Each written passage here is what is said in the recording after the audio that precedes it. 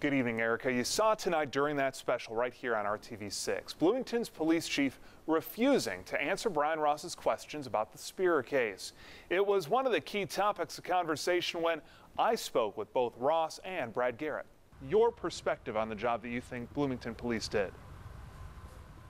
Well, I can tell you from the perspective of Lauren's parents, Rob and Charlene Spierer, they feel that the Bloomington police have shut them out. They have not shared any information with them. They've been very disturbed about that. That's why they went ahead and hired private detectives in the first place. They also question why the Bloomington police have refused to release all of the surveillance videos they have of Lauren on that fateful night. That's not how it happens in most places. It's very difficult to assess law enforcement in this case because they don't tend to talk publicly about what they're doing.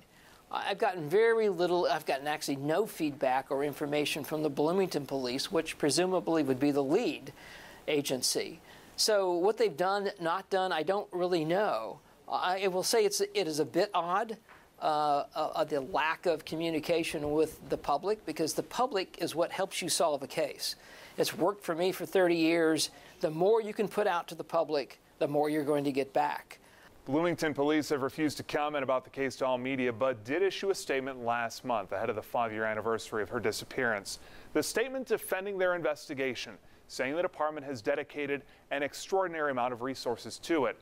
As for not releasing more information, they say the Bloomington Police Department made a conscious decision to be judicious in what was shared with the public through the media as the investigation progressed.